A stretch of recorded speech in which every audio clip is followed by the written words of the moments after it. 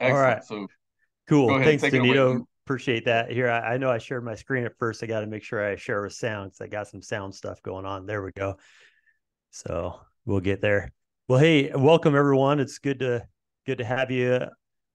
Uh, Good to see you today and get to talk about Ecuador and some of the fun, the experiences, the adventures that Tucson Audubon, not just myself, Tucson Audubon had in Ecuador, the land of hummingbirds and tanagers and ant pittas and the equator and so many cool things. And so I've been looking forward to sharing some of that with you all. Some of you have been to Ecuador before, some of you haven't, some of you haven't been to South America. Like I'd never been to South America before this, so a lot of it was new for me. And I have to say that I'm already looking forward to my next trip back to Ecuador. It was beautiful, and I get to share a little bit about it with you today. As I was putting this together, I realized this is the most PowerPoint slides I've ever had for a 45-minute presentation. So we'll see what we get through, and I'm not going to be able to hit everything that we experienced, but hopefully some of the highlights, and then we'll get to, if you have any questions or anything afterwards, we'll definitely have some time for that.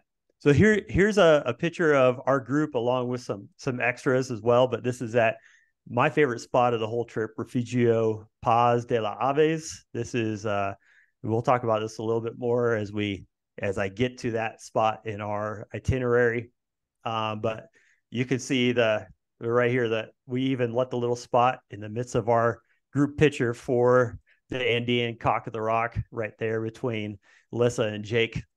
This is like I said, our group plus a few others. We had 10 participants from Tucson Audubon go on the trip, along with myself and our local leader right here, Edison.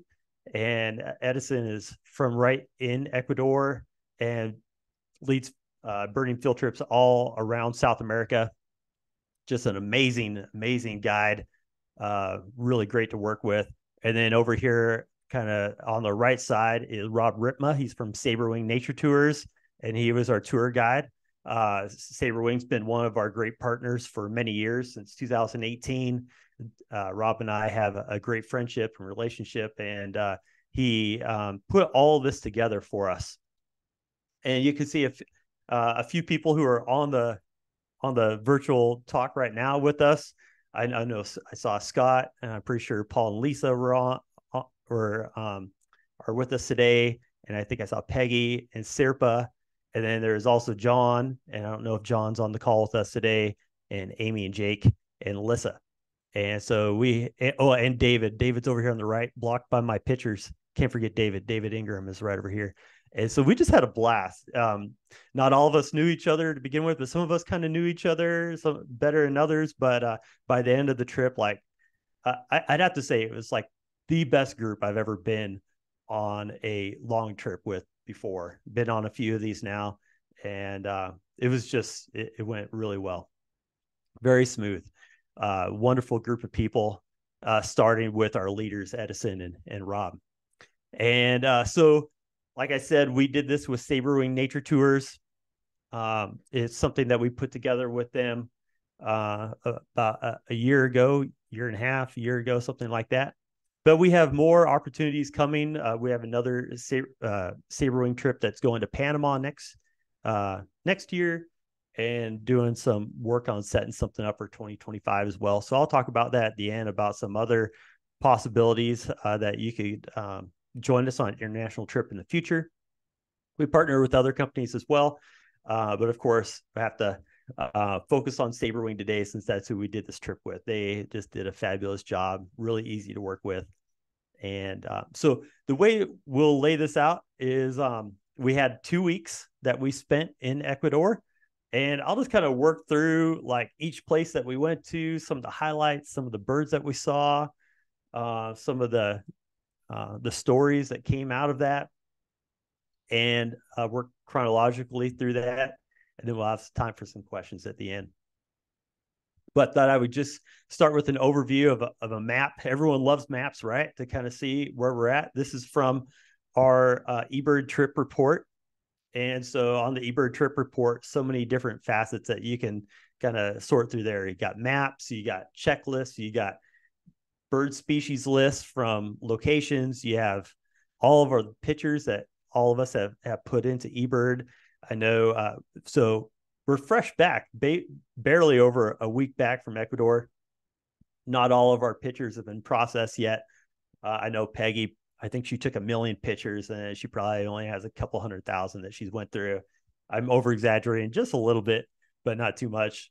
But as those all get fleshed out, I'll have Tonito share our trip report, the link in the email, so you can go and look at that if you want to, just kind of see the different locations we went to and what we saw at each spot.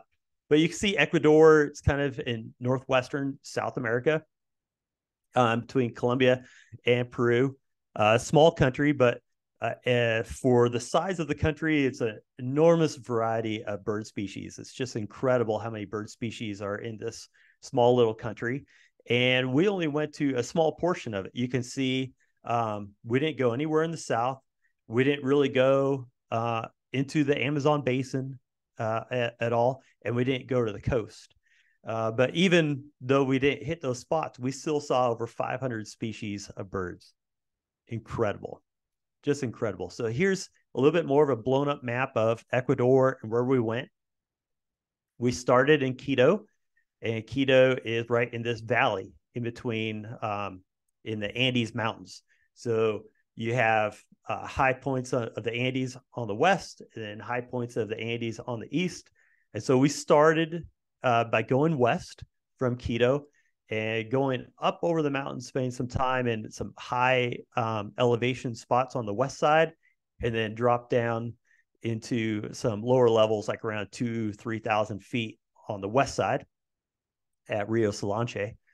And then we came back to Quito, which sits at about, I think it's around 8,500 feet elevation, maybe 8,000. Someone will probably correct me on that in the chat, but I think it's around 8,500 feet. So we came back to Quito, and then we went over to the east side, way up high, all the way up to 14,400 foot elevation, up at the antennas where we're looking for seed snipe, and we'll talk about that for sure. Our lovely seed snipe, and then drop down onto the eastern kind of not quite lowlands, not quite Amazon basin, but again, like around the 4,000 foot elevation range. So the reason that there's so many birds concentrated in this area is because of the varied levels of elevation and the different types of habitat that we went through, whether it's cloud forest or paramo, wet paramo, dry paramo, which is kind of like high elevation grassland areas, and elfin forest was another habitat that we went to. But each of these different elevations, you would have different bird species, and on either side of the Andes, you have another set. So it's kind of like the United States, where like on the Rocky Mountains, you have, black-headed grosbeaks, and on the eastern side, you have the rose-breasted grosbeaks. Same thing like in Washington State, where on the west side, you would have chestnut-backed chickadee.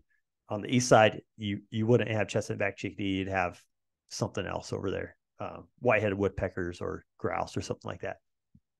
So whenever you have a mountain range and it's separated, lends itself well to a lot of variety of bird species. So that's kind of how we did first the west side, then the east side. And we started in Quito. Quito, there's a lot of people in Quito. I was not prepared for how big of a city Quito was or is.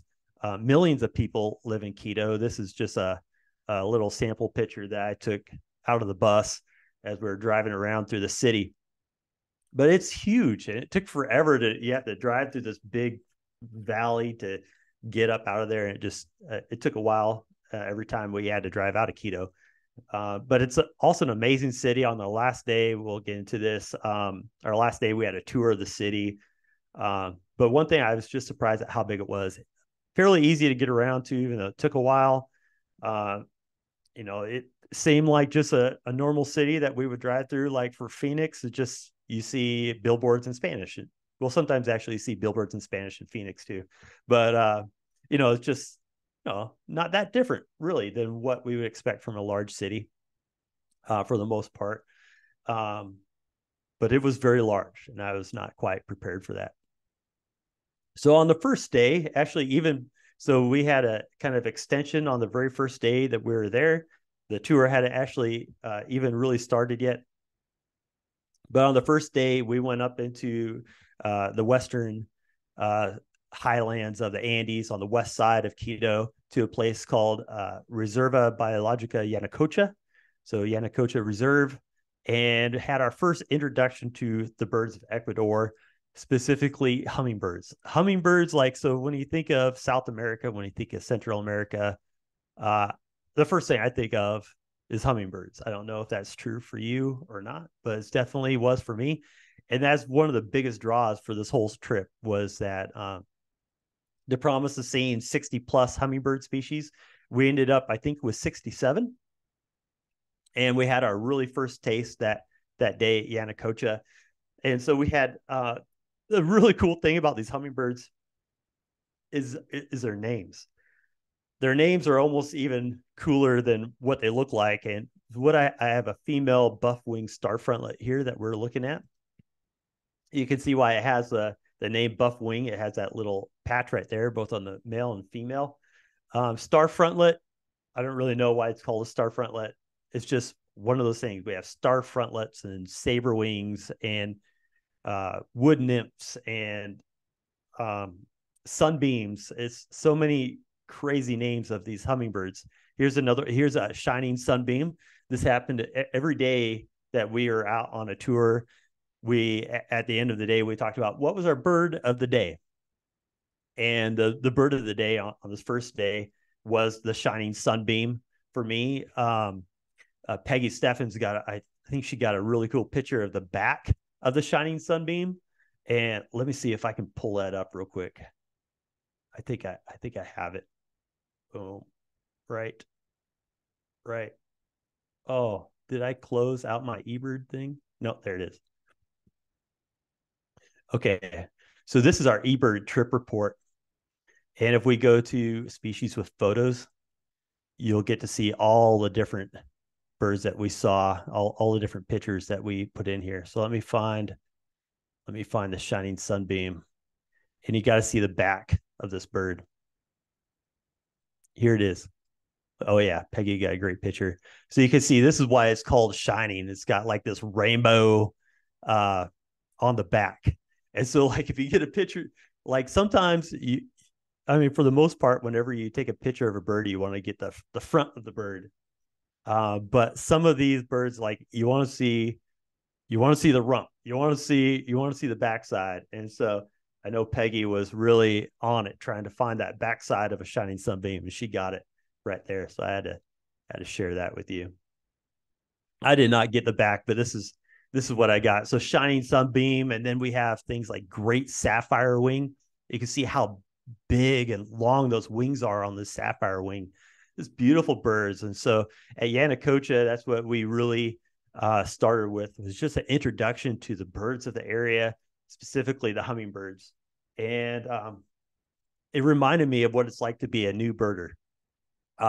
Some of you would consider yourselves new birders right now. If you come to Tucson, you're like, holy cow, this is like information overload. And how do I understand what all these are? Yeah, that happens to all of us. And that's what really happened to me in Ecuador. I started with keeping the eBird list for the group, but by day 3, I think I said to Rob, hey, I can't do this anymore. I had too much going on. I can't process all this, and I'm missing birds on the eBird list, and I'm missing birds when I see them. And so he graciously took the eBird reporting from me. And yeah, it's information overload, all these hummingbirds. But it wasn't just hummingbirds. It was also an introduction to brand new families that we don't have here in the United States. So in the United States, we do not have ant pittas. I don't know how many of you have ever seen an ant pitta before, but they are these little birds with hardly any tails, with long legs, and they hop on the ground, and they're very, very secretive. So another cool thing about birding in Ecuador is that a lot of these different reserves, they they have guides who take you to different locations at the reserve where they feed ant pittas worms or call them in. And so we'll have some examples of this later on in the talk. But this is our first introduction to ant pittas. And so we were led by a guide to a couple spots where there's equatorial ant pittas. And I think there's also tawny ant pitta at Yanacocha. This is an equatorial ant pitta. Beautiful bird. And you go out into the forest and you all gather around, you look down into this pit area, and then they either call it or throw out worms, and then you just wait, and all of a sudden it kind of pops up there and you get your picture. So it's pretty cool, pretty awesome. So when we were going around Ecuador, we had an awesome bus and an awesome bus driver. We'll introduce you to Omar here in a bit. But this bus right here was what took us around to all these different places. And it was actually really comfortable. I fell asleep on it quite a bit. Each one of us were able to have our own window seat. And it's amazing where this bus went and where our bus driver was able to get us to different locations on the kind of off, not quite off-roading, but sometimes it felt like off-roading. Yanacocha, actually, on our way back, we had to take a different route because there was an accident on our route that we took in. And so we went through like these back roads through like a landowner's property and up and down these hills. It was insane. Well, the next day we went to we actually were leaving Quito for good for a little while, and we continued to go west, and we went to a place called Zero Loma, which again is up in the high elevation in the West Andes Mountains. And we're on this, you can see this kind of dirt road here that we were on, not a very wide road, but we had our first introduction to kind of what it was like to drive around on some of these back roads. We came up and we were trying to get around this car that was for some reason just parked in the middle of the road. And so Edison got out of the bus to check on this car, and evidently up higher on this road, there's kind of like a town, a little town, a little park area where they had done a big celebration the night before. And evidently these people in the car had maybe drank too much and they passed out just in the middle of the road. And so Edison was trying to get them to move off the road. To no avail. Our bus was able to just squeak on by barely on that right side. But yeah, they just stopped right in the middle of the road and were passed out there. And as we went up, we came up to the town, and there was a truck parked there. Edison had to get out and talk to locals, finally got the truck moved so that we could get up to Zero Loma. It was quite the event, and it was just kind of a funny introduction to some local issues that were up there. But at Zero Loma, we saw more hummingbirds, and this time I saw actually, it was probably my second favorite hummingbird of the trip. My favorite was an Ecuadorian hill star, which I don't have a good picture of, but this is my second favorite. This is sword-billed hummingbird, one of the two birds that I really, really, really wanted to see on the whole tour.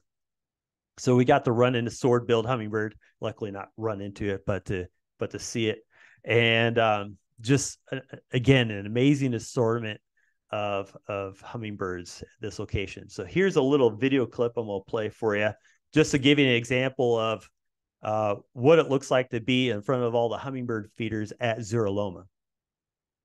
Here we go. Let me play it.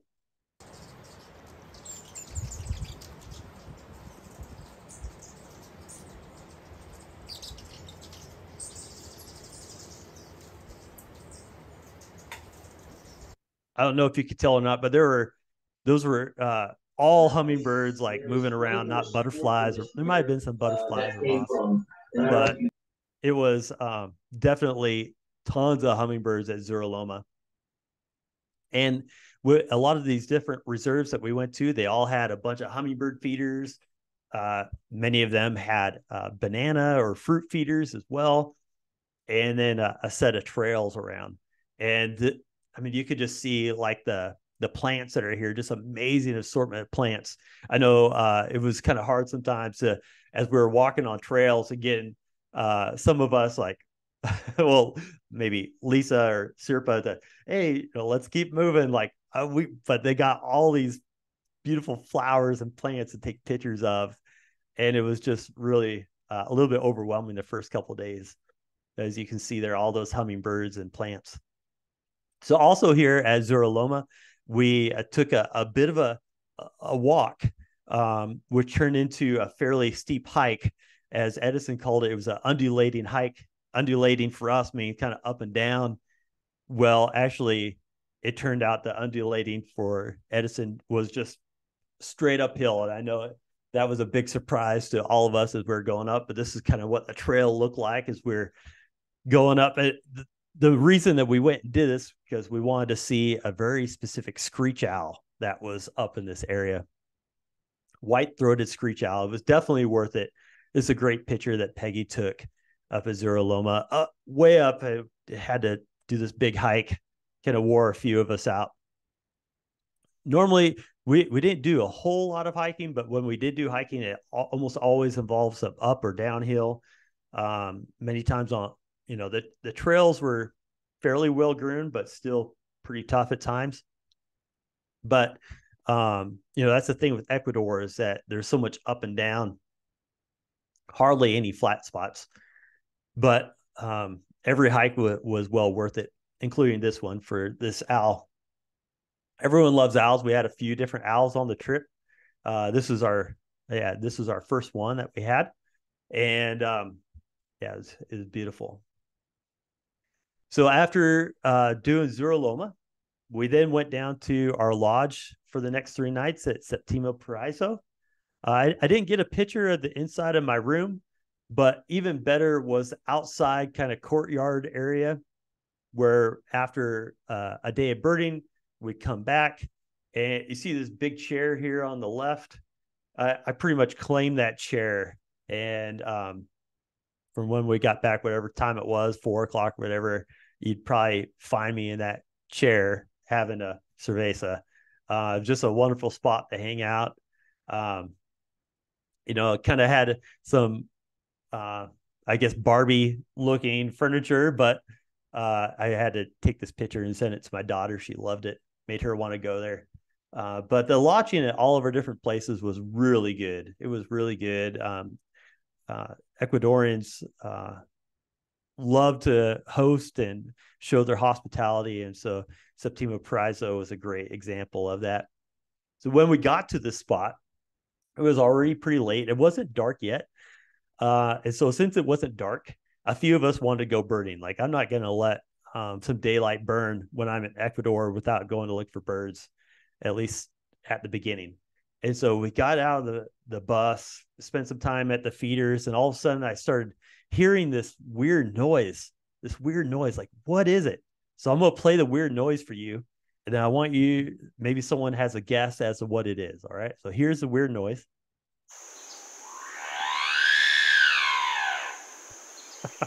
All right. It's going to come again in about 20 seconds. But imagine hearing that while you're out at this place right here.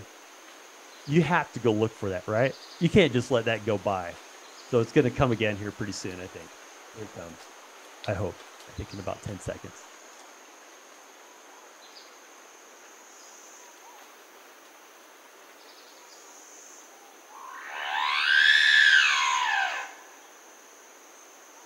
Okay.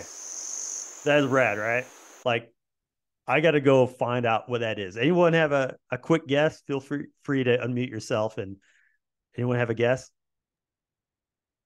Maybe a Potu?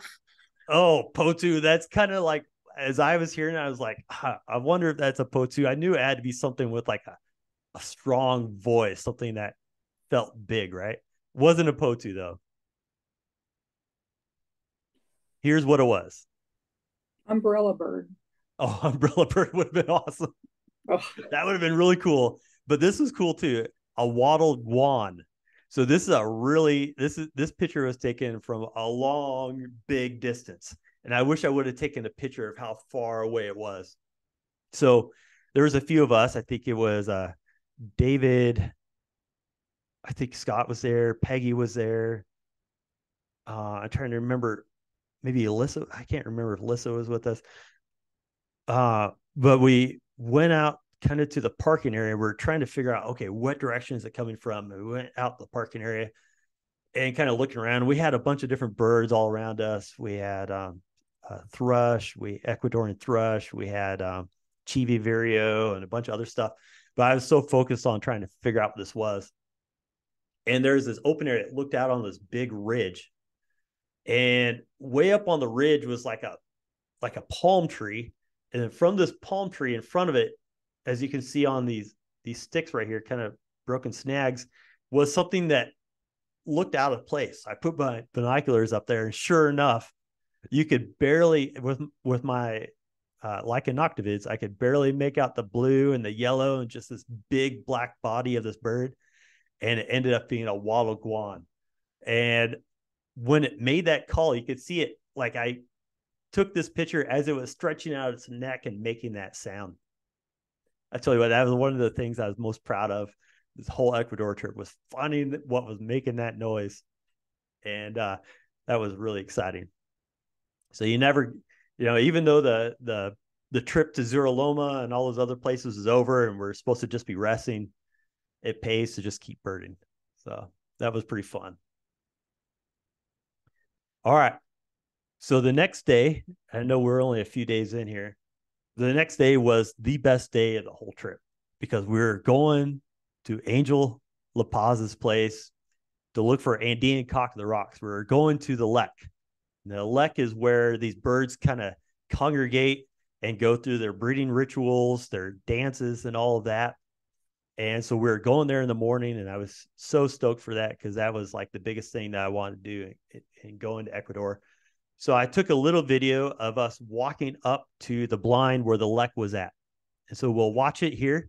And the best thing to do is to turn your sound up and listen to these cock-of-the-rocks. You actually won't see any of the cock-of-the-rocks in the video, but you'll just be hearing them. And then also, I don't want to talk over it, but as we walk up to the blind, you'll hear like this iconic kind of jungle trilling sound. And it's going to be a giant ant pitta that is calling as well. So listen to the sounds and just the anticipation of what it's like to walk up to this lek. Here we go.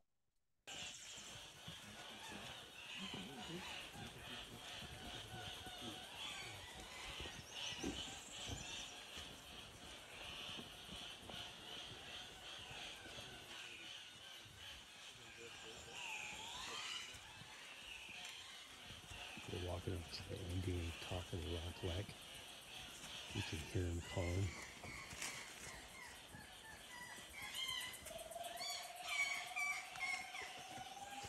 That's the ant pitta right there.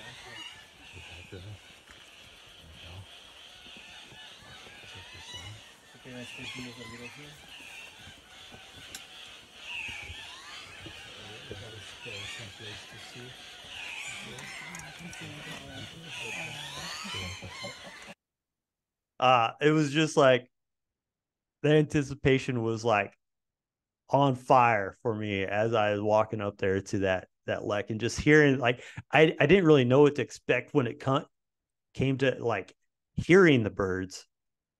And that was actually one of the coolest things of the whole trip, was just learning what all these different weird Ecuadorian birds sound like. Because like I've seen the pictures, but I don't always go to like Zeno Canto and like listen to the different calls and everything. And so I wasn't expecting so much noise coming from the Cock-of-the-rocks as we walked up there. Got to show pictures though, because like we're mostly visual people rather than audio people, even though that's important too. But I wanted to put one of my own pictures of a Cock-of-the-rock up, but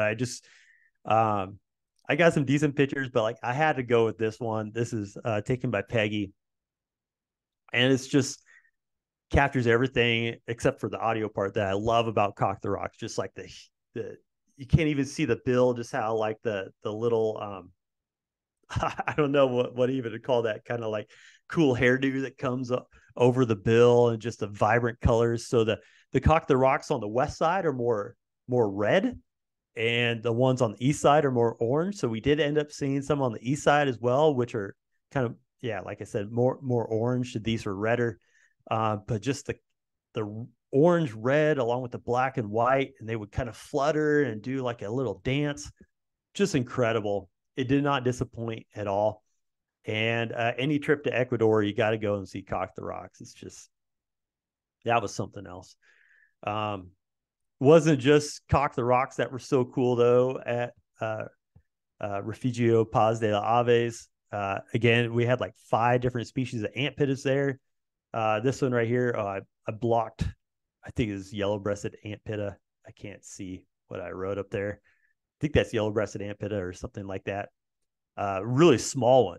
So we had giant ant pitta there, which was like the biggest. And then this one was like one of the smallest, really cool. And then here's what some of the pictures that Peggy captured of Angel La Paz calling in for the ant pittas, and the worms that they would use, or grubs that they have over here on the left. Now, the thing, I didn't really bring this up while all this was happening, but to like throw out the grubs and the worms and then to use your fingers to make the call, like, I don't know how that really worked or how sanitary that was. But it worked. It definitely worked, and these ant pittas would come out for us. But it also just wasn't ant pittas that would come out to these worms and these little spots for the ant pittas. It was also cool things like ant thrushes.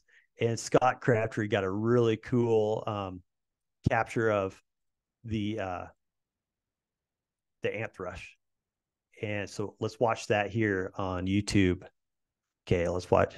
So they specifically put these out. You can see before I started the worms here on the right, and they would usually put them on like a really nice photogenic moss covered log or something that we could take pictures on. And so that's why it's not manicured, but it is manicured at the same time. Here we go.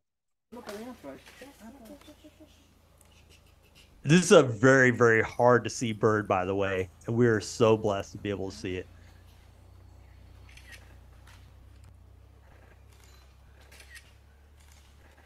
Preparing its bill for the worm.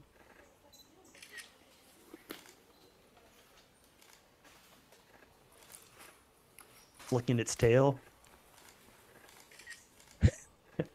Oh. Dinner time. Actually, it was breakfast time.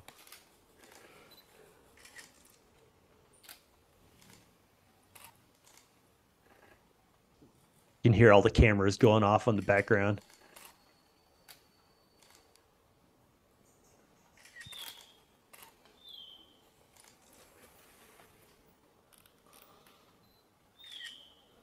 There it goes. So awesome.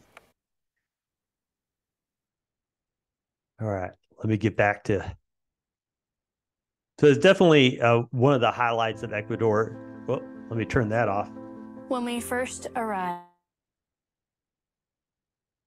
All right, let me X out of that.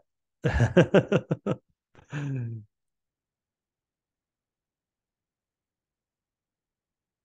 right, there we go. But one of the really cool things all throughout the Ecuador experience was seeing the different guides call in these birds. It's really incredible. All right, some more awesome birds from here. Flame-faced tanager. This was one of our introductions to all the different tanagers of the area. I think we saw 52. I have the number at the end. I think we saw 52 different types of tanagers throughout our 2 weeks, which is incredible. One of them was summer tanager, by the way. Not as exciting, but we did see a summer tanager. Here's a toucan barbet. It has this, I should have put the voice in here. It's got a really like booming voice, which was really cool to hear. But again, beautiful bird, just so much color in some of these amazing Ecuadorian birds. Mentioned that the ant thrush was having breakfast. We loved our breakfast too. This is breakfast at Refugio de la Paz. And John, this is a great capture of John. And but this is probably the best breakfast that we had on the entire trip. Can't remember exactly what these little pastries right here were called, but like it was insanely good. So good. Other food that we had on the trip was amazing as well. Later that day, on the Andean Cock-of-the-rock day, was also Peggy's birthday. So at Septimo Paraiso, they made her a special cake, and we got to celebrate with her. Like I said, the hospitality at these Ecuadorian lodges was just off the hook. It was just so good. So the next day, we went to a couple different spots. One of them was Amagusa Reserve. And that's where we had our first taste of parrots. We had rose-faced parrots there. We didn't have a whole lot of parrots on the trip. We did have a few, maybe like along with macaws, I think it was like maybe like around 10 different parrots, parakeets, parrotlet, macaws. So once you get down at the Amazon, you get more of these, but rose-faced parrot was a delight. We had like 4 or 5 right in our face. Easy pictures for me. Those easy pictures don't come very often, but this one proved it well. The star of the bird for me on this day, though, was glistening green tanager.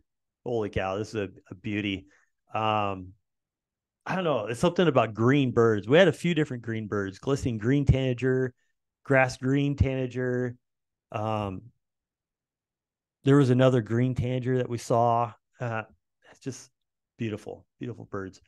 But while that was the bird of the day for me, the weirdest bird of the day was this one right here. I don't know what you would consider. Maybe that's a good question. Think about it. What is the weirdest bird you've ever seen? Ponder that for a second. This one right here was mine. So we're all looking up in these caves. There's a few up here. There's a few in the back. There's even more as you go in there. But what you see right here where my arrow is at, you can just barely make out a bird. I'll show you a bit of a close-up here in a second. Definitely the weirdest bird I've ever seen, called an oil bird. Now, oil birds are nocturnal, nighthawks kind of. Nocturnal birds that go and they feed on palm oil. So they roost in either caves or, like in this instance, like a very small, like kind of box canyon, like little, like really steep and dark canyon. And so they're very hard to find, or they roost at different locations, and that's where people go. This actually one of the most lit up spots to be able to see oil bird. And here's a bit of a close up. You can see 2 here, kind of up high on the left. They have huge tails and huge wingspans. It's hard to tell when they're just roosted up in these little nooks and crannies, but you can see the tail sticking out here. You can see its friend over here on the left. But so we had the special spot where we went to go see these oil birds, and did this little trail up and walked up this pathway into this box canyon. There they were. Such a strange bird. So moving on. So we're still on the west slope of the Andes. And the next day after we went and saw the oil birds in Amagusa, we went to Rio Salanche, another reserve, but this one pretty special because they have this big tower. And so on this tower, we were able to get closer to some of those birds that are higher up in the canopy that, a lot of times we'd be looking at straining our necks up and wrenching out our backs or our necks or our hips or whatever, trying to look up and see everything. But here at the tower, we're able to kind of be a little bit more like direct with them. And so got really close to this collared arisari. Let me play a little video. I like capturing these little videos with my phone. So let's watch this. Down it went. It's like it was a Fruit Loop. Did you swallow it? Yep. Yep. I missed that. So don't stand underneath him. Yep. They like to poop. Cut that little conversation about don't stand underneath of them. They like to poop. And then sure enough, you know what happened? Just like seconds later, it did. Luckily, no one was standing in the splash zone. I think that was Scott maybe who warned everyone, and how serendipitous that was, to the right timing, because it was pretty close to us. It would have caused some damage to a camera or something probably. But collared arisaries, along with toucans, again, some of those iconic South American birds that we think of. And we had a couple different arisaries on the tour, this being the one that we got the closest view of. And also had some trogons while we were there. We had white-tailed and blue-tailed trogon up on the tower at Rio Solanche. This is a female white-tailed trogon. Being from Southeast Arizona, we like to think that we're the trogon capital of the United States, but really we just had the one trogon. Well, two if you count the eared quetzal. But down in Ecuador, we had all sorts of different types of trogons, and some of their voices sounded pretty similar to elegant trogon. Some of them a little different, but they behave the same way. They like to just kind of get on a branch and sit still for a while, flutter out and catch something and come back. But they're beautiful. So we had white-tailed trogon, we had blue-tailed trogon, blue-tailed being bigger and a little bit more similar to what we have with elegant trogon, but you can see bigger bill, more red all the way underneath, no white collar. The tail is actually blue instead of gold on ours. But beautiful trogons, different ones on the east side than the west side. Also later in the day, we also had a quetzal later on. I didn't get a good picture of that. I didn't put a picture up here, but quetzals as well down there. So speaking of toucans and weird, cool birds like that, the next day, our last day on the west side, we went to a really cool spot called the Bird Watchers Reserve. And at the Bird Watchers place, they had an amazing setup for photography. They had a moth blind set up. So we'll talk a little bit about moth blinds here coming up. But they had a cool moth blind. And then they had this little fun thing that I got my picture taken with the plate-billed mountain toucan. Thankfully, this was not the only toucan that we saw that day. We actually saw the real thing, not just the picture. We did end up with plate-billed mountain toucan, which was a star of the show. Again, Peggy knocked out of the park with a picture here. Look at just soak in that bird for a second. I mean, that's an incredible bird, right? Plate-billed mountain toucan. And they so on the back side of this branch right here were like some cutouts in this branch where they would put bananas. And so the toucan would kind of bend over and eat the bananas out of that little insert hole, and then pop up and give us pictures, possible pictures to do. So pretty amazing, really cool. And one of the highlights of our whole segment over on the west side of the Andes Mountains. I still think Andean Cock-of-the-rock is better, but this one's right up there. So then it was time to go over and go back to Quito, and then from Quito go over to the east slopes of the Andes, and had to throw in a picture of Omar. He's always moving our stuff from our rooms to the bus and all sorts of stuff. Omar was just amazing, able to maneuver the bus around everywhere. But Omar, yeah, he was fabulous and a great support to all of us. So I had to give a shout out to him. So when we were headed over to the east slope of the Andes, one of the first spots that we went to was Chicana Reserve, or also known as the Condor Spot. And so here's Paul and Lisa celebrating the Andean condors with their special mug. Got to take pictures of them and their mug at different places. But this spot was probably the coolest that we got the picture of them at. Andean condors, oh, majestic. And here's one picture that Peggy got of Andean condors flying over us. We actually saw 13 at the spot, and they were catching the thermals. They kind of fly by on the thermals, and then they would perch up in the cliffs far away from us. So we got some scope looks at Andean condors up in the cliffs as well, sitting up there. You can see their like white collar here. But it was up until this point, been pretty warm the whole trip, but we started to get up into even higher and higher elevation. And that was another thing that was surprising to me about Ecuador was, I guess I shouldn't have been surprised, but it got fairly cold. I had to wear a jacket almost all the time, especially when we got on the east part of the Andes Mountains. And so we did the Condor spot, and then we got up to our lodging for 2 nights. This is Termas Papayacta, and the Termas Papayacta was my favorite lodge spot. They had good food, but even better was, you see these cabins, right? This is where we had our rooms. Right out from our rooms were these amazing hot springs.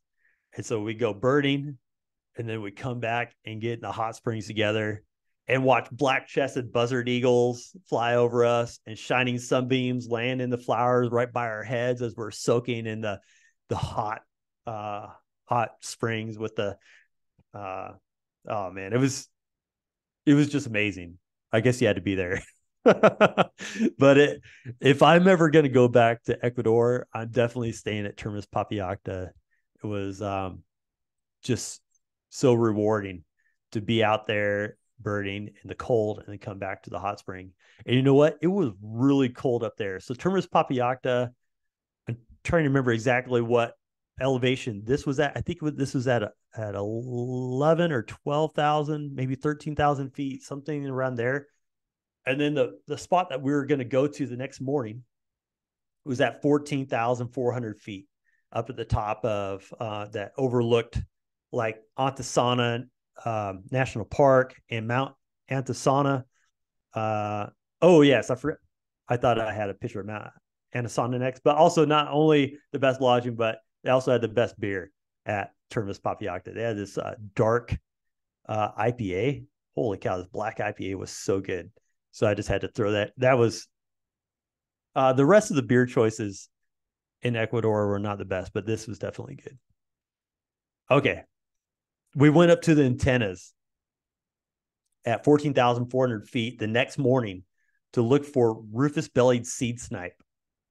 And I still don't believe that they actually exist because we didn't see any. The first time you could see the clouds and the fog that were in it. This wasn't even the highest point. But I'm gonna play this video so you can like hear how windy it was and just kind of get a feel for how cold it was. It was downright chilly. Let's play this.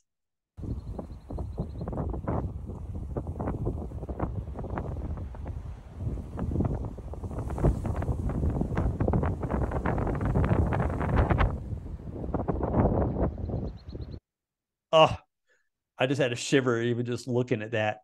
And that wasn't even the worst of it. Like as you go up higher, like the fog was like all around us. From the antennas up at the top, there were like these wires, and all this ice was like coming down on us. And we spent probably about 10 minutes up there looking for seed snipe, trying to brave this horrible weather. Like I'm from Tucson. I can't like it was probably only like 35 degrees or something like that. But with the wind chill, I bet it was, I'm just saying it was probably like zero. I don't know that for sure, but it's how it felt like. And no seed snipe. So we only had like another opportunity the next day. And here we did see Chestnut winged cinclodes up there. Not as amazing as what a seed snipe would have been. But we had the next day possibly to go up there. We were only going to go up if it was like bright and sunny and blue sky. And if that was the case, then we were going to go up there. Well, sure enough, bright, sunny, blue sky, perfect conditions to find a seed snipe. We went up to the top. We had great views of Mount Antisana. We spent probably an hour, maybe an hour and a half up there. And still it was so cold. I think it was even colder. Maybe that was just because we were out there longer. And it was still so windy. And still no seed snipe. So like we saw just about everything that we thought we might see in Ecuador except for seed snipe. That was our big miss, in my opinion. So I guess I'll just have to go back up there and stay at Termas Papayacta in the hot spring again to go try for it. But beautiful, beautiful views of Mount Antisana and other volcanoes all around. Incredible. I just wasn't prepared for the cold. So we went from Mount Antisana all the way down to the lowest point that we would get to at the east slope of the Andes. We went to a place called Wild Samaco, which is probably, talk about what the best lodge was to stay at. Papayacta, in my mind, for sure. The best birding here at Wild Samaco. Wild Samaco, we had bird lists of well over 100 bird species without even leaving the property. This is what the kind of the porch looked like with hummingbird feeders out here. Just incredible spot. This is one of the hummingbirds that we had. One of the four. So we got there fairly late in the evening and just had like maybe a half an hour before it got dark. But in that half an hour, we had 14 hummingbird species that first evening, with this one right here, the Gold's Jewel Front, being the one that stood out to me the most.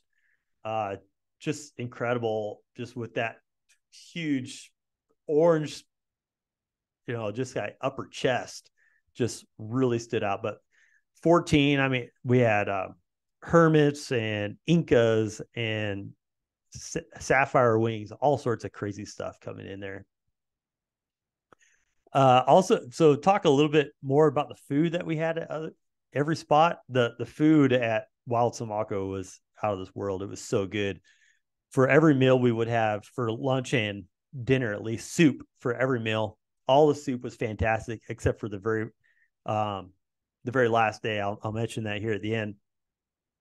But the soup was always so good. I'm not even a soup person, but especially after being up there near Mount Antisana, I needed some soup every day because I was still so cold, even though it was warmer down here at Wild Samaco. So at Wild Samaco, we had more ant pittas. This is a little video that I took of seeing plain-backed ant pitta. The ones were from yesterday. Oh, really? Yeah.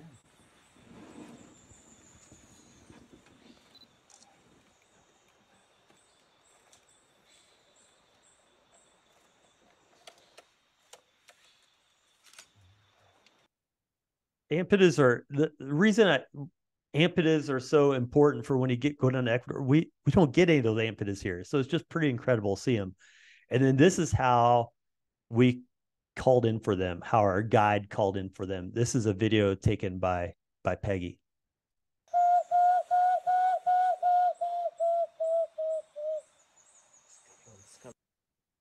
It's coming. Oh, it's coming. That anticipation. Sometimes it would take a little longer. Some spots we're waiting for quite a while. But it was really cool, especially when they could do the call just with their hands or, all that. Again, they'd put out the worms and then they'd call with their hands. It's like, ooh, I don't know about that, but great job by them. I'm glad I didn't have to do that part. So ant pittas are always cool. Oh, the next day. Oh yeah, we had 145 species on the next day. Barely even left Wild Samaco. There are birds everywhere. Get back from, kind of walking around and doing a little walk around Wild Samaco, and we get back to that the deck.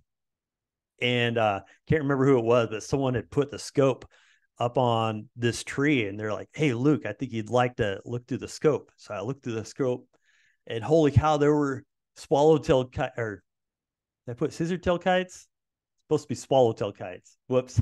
They're not scissor-tail kites, they're swallowtail kites. But the swallowtail kites everywhere up in this tree. And there's an adjacent tree where they were also, I counted 69 different. Is it no? And I can't remember. Is it swallowtail or scissortail? I think it's swallowtail. Swallowtail kites up in this tree, just incredible. Like, that's one of my favorite raptors, and for some reason, it's kind of overlooked that they would even be in Ecuador while we were there. But yeah, swallowtail kites, 69 of them, and they were just like flying around everywhere too. It's really incredible. Here's another bird that we had kind of throughout the whole trip, but one that we had quite a bit at Wild Samaco is ornate flycatcher, one of my favorite flycatchers now. It took me a little while to like figure out what it was, and like, it ended up just kind of being like vermilion flycatchers, like one of those beautiful flycatchers that you just see everywhere, but it's just like, so cool to see that. Also, while we were at Wild Samaco, I had to put this in there. I saw my 1500th life bird, which ended up being a violaceous jay. This is our guide Edison, and so we kind of celebrated. I didn't get a picture of a violaceous jay, but it's like this big blue jay with this black hood. They're kind of far away, but it just ended up being my 1500th bird, and I was really excited about it. So we got to celebrate. Oh, and it was not just birds. So we saw a lot of other animals besides birds. One of the cool animals that we saw was a huge giant earthworm. And I got a little video showing Sirpa handling it as well. So let's watch this earthworm. We saw, how many times have you ever seen an earthworm from your vehicle? And like, oh, don't run over the worm.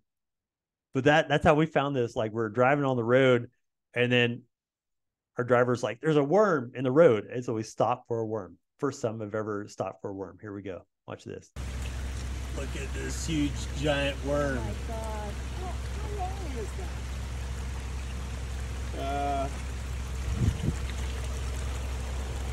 It's like over 2 feet, maybe almost 3.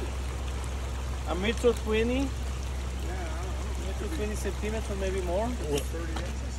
I got big finger to look at. So that's it. Okay, so how are we going What? to get it off the Girth road? is bigger than my finger. Just wait, don't worry, I will move. Okay. Maybe with this. Oh yeah, I I'll can pick do it up. that. Just the same move. Yeah, you can. I wouldn't have any problem. Serpa. Maybe we'll- Hold it up. Oh, hold it. Hold it. Smile. Okay. Serpa, yeah. That is rad. So that was really cool. You know, we didn't pick up any snakes or anything like that, but we did pick up a worm. Figured that was a little bit safer. Went back, washed our hands, all that good stuff. So, yeah, lots of not just birds. We also had, we had some, like a little monkey that was there at Wild Sumaco. And then we had like this kind of like mink, fisher, kind of weasel like big animal called a tyra. We had one of those there, so that was pretty cool. This is our view, kind of like where we're looking at those kites earlier. This is our view from Wild Sumaco, from the deck. Just amazingly beautiful. From there, we went to my second favorite lodge, which was called San Isidro Lodge. Not only do they have great food there, but they also had one of my favorite things to sit in with. I had a hammock there, so I got to use that for a little bit. And the room's just beautiful. This is my room at San Isidro, just with these windows, look outside and at the jungle. It was amazingly beautiful. What San Isidro Lodge is known for is a very special owl. So it's a black-banded owl, but it's almost like its own subspecies of owl here at San Isidro, called a San Isidro owl. So we're out at the deck at night, waiting for a mountain tapir to come in. Instead of the mountain tapir, we had the San Isidro owl, and I got this picture of Peggy taking a picture of the owl. Here's a close-up of the owl. Just an amazing, beautiful owl. Better than any owl we have here in North America, in my opinion, except for maybe snowy owl. Snowy owl is maybe snowy owl would be above that. But this is a pretty incredible owl. This is why people go to San Isidro, is to find this guy. But again, not just the owl, but great food and so many moths there as well. So I mentioned that a lot of the different places had like moth blinds set up. And so they'd have this big white sheet, and all these, they'd shine a light on it at night. All the moths would be attracted at night. And then in the morning, it would attract the birds. Here at San Isidro, was a lot of green jays and cinnamon flycatchers and smoky peewees.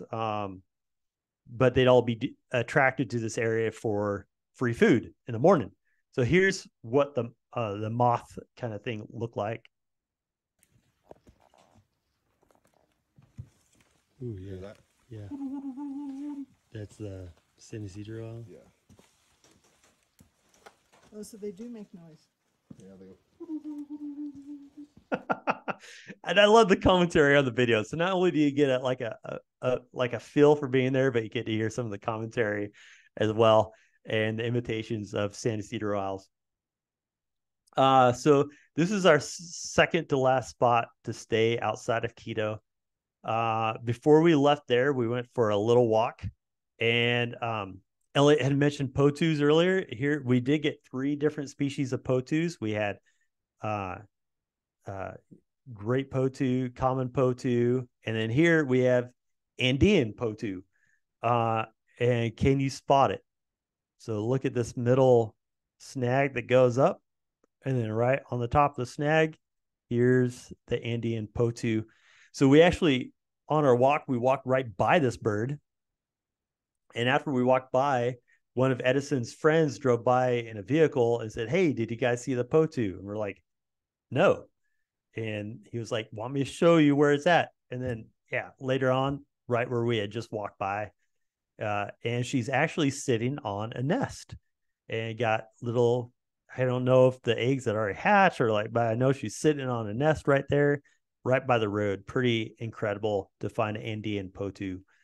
Such a strange bird. If you look into potus, you'll just notice that they are not as strange as oil birds, but they're very close. So from San Isidro, we went to our last spot before Quito, and it's right next to a river, Rio Quijos Eco Lodge.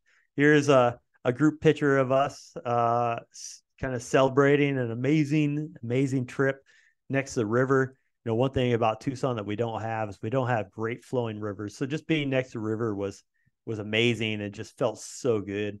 And there's cool birds that we hadn't really seen anywhere else here, including white-capped dipper and torrent duck. Now, if you know me, I'm a duck guy. I love waterfowl. Didn't get to see a whole lot of waterfowl on this trip, but this is one that was really high up on my list to see a torrent duck. They love fast-flowing rivers, and I know it's not like the greatest picture in the world, but I was pretty happy about finally getting a picture of a torrent duck. The female is kind of like cinnamon colored, really beautiful too. This is a male. And anytime you're in South America on a really fast flowing river, big river, you're going to want to look for torrent ducks, one of the best. So our very last day, we spent a day touring the city of Quito. A few of us did. A few people had to leave that day, but those of us who stuck around, we got to go and check out some beautiful churches and plazas right in the middle of old downtown Quito. And then we also went to a museum called the Middle of the World Museum. It's called the Middle of the World Museum because Quito is right on the equator. So if you look at this picture and you see this red line right here, the red line is supposedly the equator. That's the equator line. So if you look at this, you can kind of see the red line behind us right here. This was the most amazing thing. This is really the last thing. I know we're a little over noon, but hear me out. This is beyond birds. This is a thing that just blew my mind. I'll set up this story. So you got this red line, which is supposedly the equator line. You got this basin right here. You can see there's a plug in here. She removed the plug. When this basin is right over that red line, I saw this with my eyes. All of us saw this with our own eyes. And basin over the red line, the plug, put water in there, put some of these little green leaves in there so you can see which way it flows and everything. When it's on the red line, all that water just goes straight down. It went straight down. There was no whirlpool or anything. And then you can see it's just moved over maybe 3 feet or something like that. And 3 feet to the south in the southern hemisphere, when all the water was put in there and the plug was pulled out, I can't remember exactly which way it went, but it swirled to the right. And you put it 3 feet on the other side of that line, it all swirled to the left. Now, I was sharing this with some of my friends and they said, no way that could happen because the equator line changes and all of this. I'm like, no, I saw it with my own eyes. I couldn't believe it. But this Middle of the World Museum was incredible. That thing stood out to me the most, right on the equator. And it really did changed the way that the water flowed. Peggy was there, Scott was there, Paul and Lisa were there, Serpa was there. You guys can all vouch for me as well. But it was pretty incredible. It was just a pretty neat way to end that whole tour, just realizing that you're somewhere that is not the United States, somewhere that is not Tucson, Arizona, somewhere like exotic. And you're there spending it with friends who you knew before the trip, or friends that you didn't even know until the trip, but relationships made. So that it was really cool during this whole outing. So here's some final numbers from the trip. Altogether, we saw 506 bird species. This picture, by the way, is taken by Scott. One of my favorite pictures. That was so cool, Scott. Thanks for grabbing that. 506 bird species, 67 hummingbirds. Yeah, I was right. 52 different tanagers on the trip, 52 checklists. I showed this to my son. He was like, "Did you see a new tanager every checklist?" I'm like, yeah, that's what we did. 52 tanagers, 52 checklists. 14 days, 10 ant pittas, 6 lodges. And here's the thing. After we went to that middle of the world museum, we went to this really, really nice restaurant, fancy restaurant. Like I said, every restaurant, they serve lunch and dinner, they serve soup. So we have some different choices at this really fancy restaurant for what kind of soup we want. One of them was potato soup. And another one, our tour guide for the city, he was explaining it to us. He said it's like a corn-based soup that's Ecuadorian and fancy, and a lot of Ecuadorians like it, and we call it Cadillac soup. And so all of us, we're like, "Oh, that sounds good. Let's go with the Cadillac soup." And the only person who didn't get the Cadillac soup was our driver. That should have made us think a little bit. So we all get our soup and we start eating it. I mean, it looks kind of appetizing, but not the greatest. But anyways, I start eating it. I'm like, man, this broth, something's wrong with this broth. And then I can kind of see what looks like corn, kind of yellow base. And then I see like this kind of gelatinous kind of clump thing in there. And I'm like, what is that? Is that like a mushroom? So I take a bite, chew on it. That's not a mushroom. I don't know what that is. I'm like, I don't really like this, but like it's served to me, so I got to eat it. So like I took some more bites, and like all of us were like, something's not right about this. And like I'm trying to eat it. And Rob from Sabrewing, he was like, "Dude, you just need to quit eating. Why are you still eating that?" I'm like, gotta eat it. But then I stopped maybe about a quarter of the way into it. I was like, I just can't eat any more of this. We didn't have Wi-Fi at the time or anything, so like it couldn't do like due diligence. So like, what is this? So later that night, I look it up once we get some Wi-Fi. Cadillac soup, Ecuadorian soup, is cow's feet soup. It was the worst thing I ever had in my life. It was the rest of the food was fantastic though. But by the numbers, 1 cow's feet soup. But it did not sour the trip. The trip was amazing. Sabrewing and Rob Ritma just did a fantastic job. I would recommend going with them anytime again. Here's a blue-winged mountain tanager for effect. But also, like, where are we going next? You can go to our international tours on our website. You can see that we already have a trip planned with them to go to Panama next year. I know a few people who are on the Ecuador trip are going to be doing that Panama trip as well. Unfortunately, I won't be on that trip. Our executive director, Melissa Fratello, will be the Tucson Audubon ambassador for that. We're looking at 2025 to go to Guatemala, which I would be going on. That's not all put together yet, but that is something. And then we have other national tours as well with other companies, with Victor Emmanuel Nature Tours and with Nationalist Journeys. So you can check those out as well. But again, Ecuador was fantastic. It was amazing. I want to go back.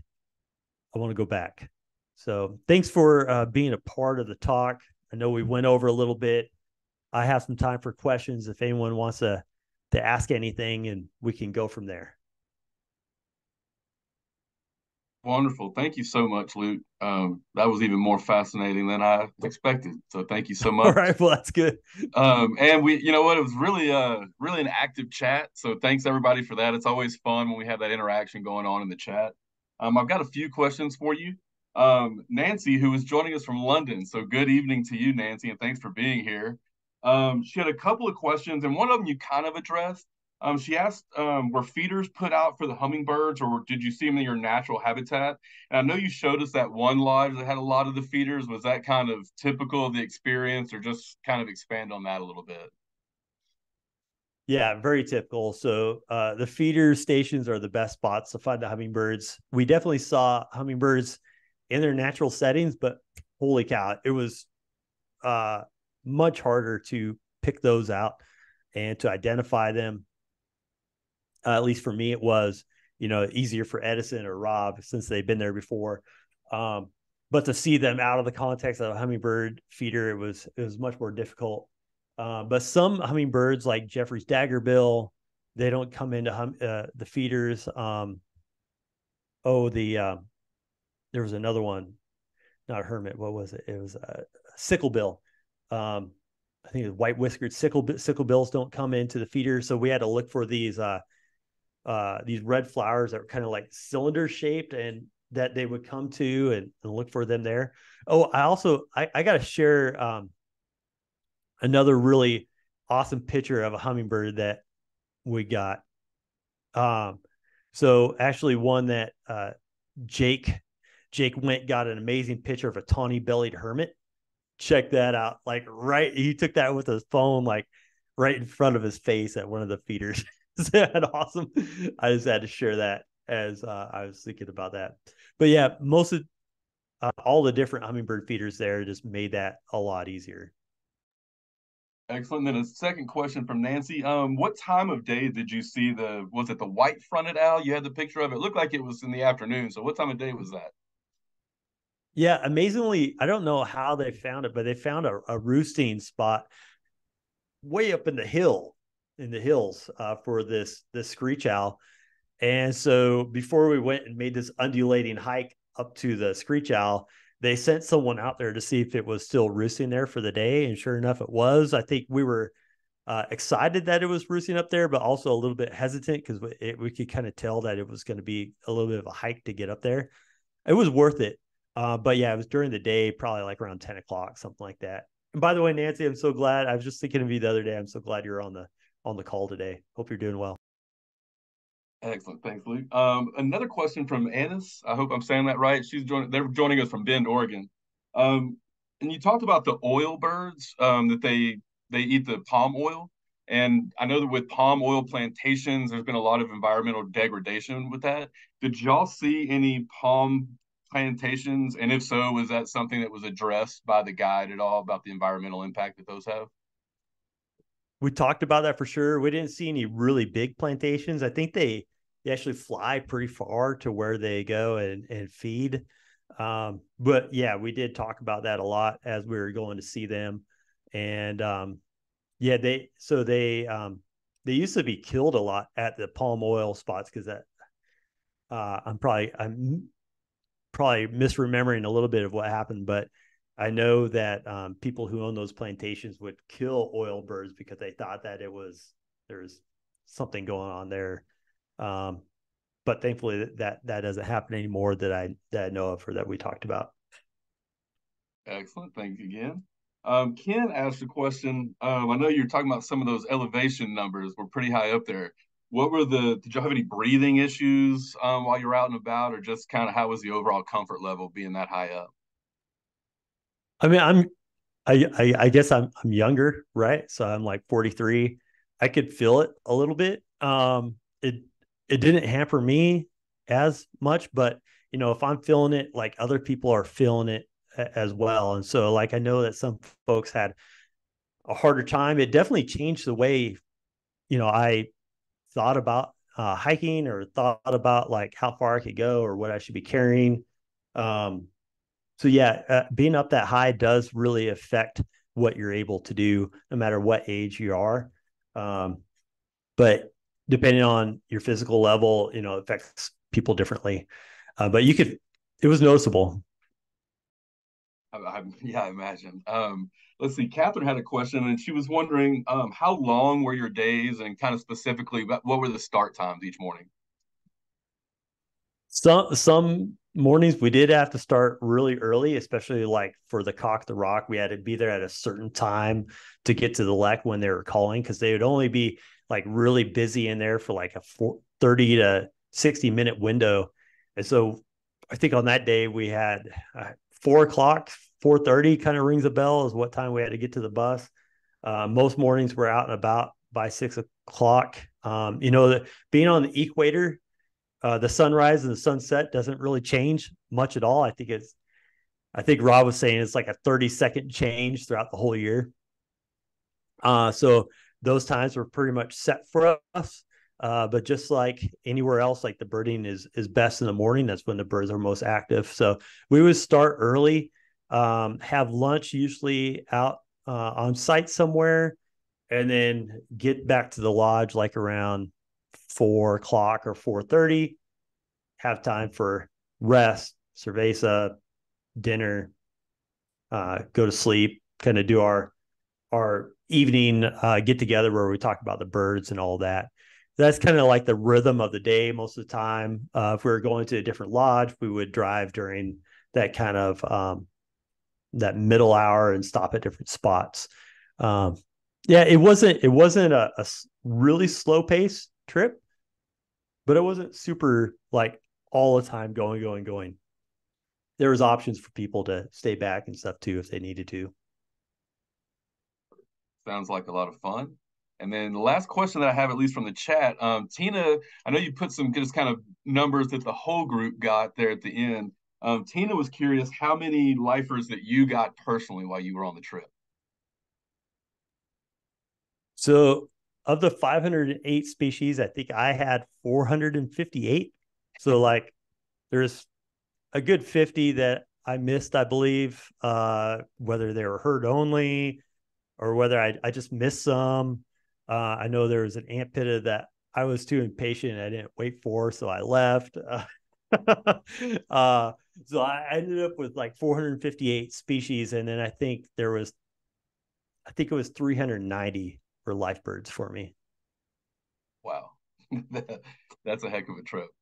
Let's see, that's all I've got from the written questions. If anyone has a question that they would like to ask Luke themselves, go ahead and invite you to unmute yourself and feel free to ask your question. In the meantime, while we're waiting, I'll say, to me, the glistening green tanager and then the jewel-fronted hummingbird were spectacular. I couldn't believe what I was looking at when I saw those pictures. Gold's jewel front. Gold's jewel front, yeah. Yeah, that's the thing. Like I'm glad he butchered the name of that because I was butchering names of birds all the time. So whether it's breasted or chested or rufous or all these different colors and different parts of the bird, and actually all the different, like whether it's a foliage gleaner or a tree hunter or a wood creeper, holy cow, it's just like all over the place. So I'm glad you butchered the name because I did quite a bit of that myself too. I have a quick question though. Yeah, Kathy. I couldn't figure out how to raise my hand. So when you go through Tucson and a commercial outfit that does birding, is it a package deal where they take care of your airfare, or are you still flying there and it doesn't start at Quito? I just wondered how it all works. Yeah, Kathy, that's a great question. So this tour, along with others that we do as Sabrewing and most of our international tour partners, is you pay them for taking care of everything during the trip. So from when you land in Quito to when you leave Quito, the thing that's not covered in that is the airfare from Tucson to Quito or wherever you're going flying from. So that airfare is usually not covered on those. That's a norm. And so that's kind of how it works. But everything else except for alcohol is covered during the tour, usually. Did they also give you advice about visas and immunizations? yeah, Rob would work with you and work with all of us to like give us some advice on what he would do as far as all those different things. We didn't have to get a visa. We just had to have our passport, and there wasn't a whole lot of different immunizations that you would need to go to Ecuador, thankfully. Great. Thank you very much. And thanks for a great thing. I haven't done that. It feels really intense and kind of overwhelming. Yeah. And, the best part about it, I think, going with Tucson Audubon is that, you have a better idea of who you're going with, like-minded people, a community of people that you're already a part of. And so if you're a single person going on one of these trips, it can be really intimidating because you don't know anyone. Who am I going to be with? But at least this helps, that process a little bit. Thanks. Yeah. Mark, I see your hand. Hi, Luke. Hey. Hey, great presentation. I was kind of curious about Ecuador. Is it kind of like a real destination birding place in South America? Is it is the economy, I mean, kind of an important part of the tourist economy? Yeah. The tourism economy in Ecuador, especially when it comes to ecotourism, is huge. And so there's all sorts of private reserves, different nature-based groups that are doing things there. And what's incredible is like, I actually had a few friends from my gym going to Ecuador at the same time I was there, not on a Audubon trip, but it was a nature kind of adventure base going to Ecuador, and they do that quite often as well. So not just the birding part of it, but the nature kind of ecotourism base of economy for Ecuador is huge. And I would say that, along with maybe Peru, Chile, Brazil, like Colombia, those are all really well-known spots in South America where a lot of birding tours happen. Thanks. Looks like Karen has their hand raised. So Karen, if you would like to go ahead and ask your question, please feel free. I was just going to enhance that Ecuador is also the quote owner of the Galapagos Islands. So the country is pretty designed for tourism. And having done a tour a bit like Luke did, we got further west than he did many, many years ago. Even then, the Galapagos are part of Ecuador, so they're pretty well set up for natural nature tours. And way back when, I felt perfectly safe there, and I generally suspect that Luke did and the group did too. It seemed like a pretty nice place to be. So just adding that thought. Yeah, that's right, Karen. Galapagos is part of Ecuador. Unfortunately, it wasn't part of our trip, but it's a very important ecotourist location where people, a lot of tour companies do well going to Galapagos. And you walk into the Quito airport and you can tell right away that, hey, this is a country that's based on tourism. Elizabeth asked in the chat, how much studying do you think you did before going? Not enough. Not enough. I would say if you want to talk about studying, you got to talk to Peggy Steffens. Holy cow. Peggy had a really cool system of, she made like kind of like a match, not a matching game, but like this, a game on her iPad with like a picture of a bird that you could see in Ecuador, and you had to guess like which bird it was and swipe, and it would tell you whether you got it right or not. The photo quizzes on eBird are really helpful. I did a few of those, not enough. How about those of you who also went on the trip? I think I saw David, and I saw Scott, I saw Sirpa, Paul and Lisa on here. Did you guys, any other studying that worked for you? I tried to survey the birds using the list and birds of the world, but it's hard that way. I mean, you don't know which ones you're likely to see. I mean, I looked up puff birds and we didn't see any, and jacamars would have been good. We didn't see any. And there's like 200 types of tyrant flycatchers. So I should have spent more time, looking at those. Nah, it's better to look at jacamars and puffbirds. It's all right. David, you did a great job of in the field. Merlin and the Ecuador pack would allow you to see the birds. So while we were birding, you just did a great job of pulling up the bird and looking at it. So you were great at that. Yeah, I'd suggest if you're going to go to any of these places that you update your Merlin with the birds of that country or that region. Ecuador is in 2 different parts, but Colombia, there's 5 different subsets you could download.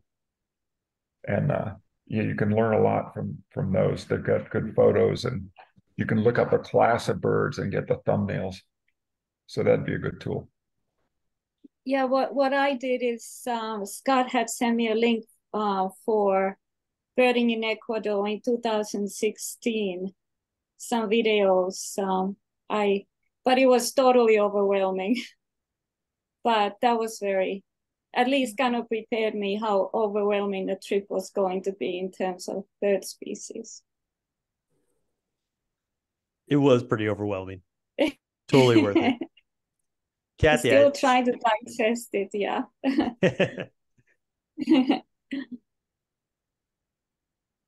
Hi, Luke. Hey, Kathy. Oh, hi. I don't know if you can see me. Yeah, I can see you. Oh, okay. I can't see myself, but anyway, I just wondered, was there a reason why this tour group chose this time of year to go? Is there one season of the year that would be better to go to Ecuador? Yeah, good question. So there's really not seasons in Ecuador since it's on the equator. It's there's no winter, spring, fall, summer, but they do have a very rainy season and a less rainy season. Oh, okay. Yeah. And so we went during the less rainy season. Okay, I just kind of wonder. Yeah. Yep. Okay, yep. Thank you. Yeah. Yeah, we just got rained on a couple times.